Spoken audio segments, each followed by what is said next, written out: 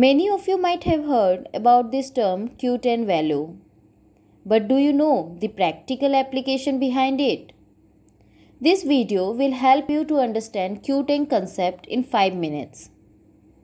So stay tuned and do subscribe to our channel Foodtechinsight. Let's begin with a theoretical aspect of Q10.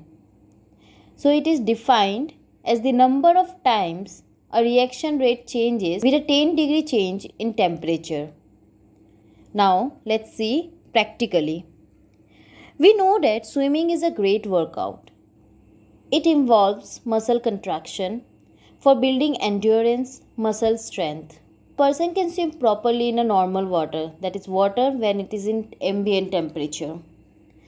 But it becomes difficult when it comes to cold water. We start to sink. Why is it so? It is because for every 10-degree drop in temperature, the rate of muscle contraction will reduce by 50%. Let be the initial rate be 1 and the final rate be half. So Q10 is equal to half divided by 1, that is 0.5. So let's see the numerical.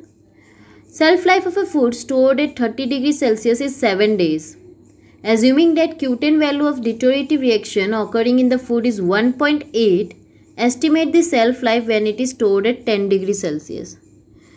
So we know that the formula K2 by K1, that is rate of reaction, is equal to Q10 T2 minus T1 divided by 10.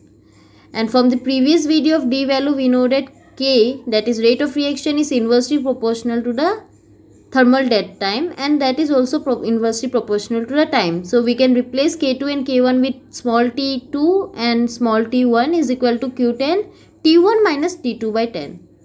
So we will put the value T2 by 7 is equal to Q10. Then in the place of Q10 we can put 1.8, and then we know the temperature initial 30 minus 10 divided by 10. So T2 is equal to 22.68 days.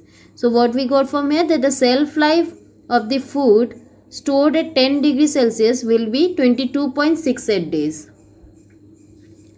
The next question is, it has been reported that the rate of an enzymatic reaction is increased by a factor of 3.2.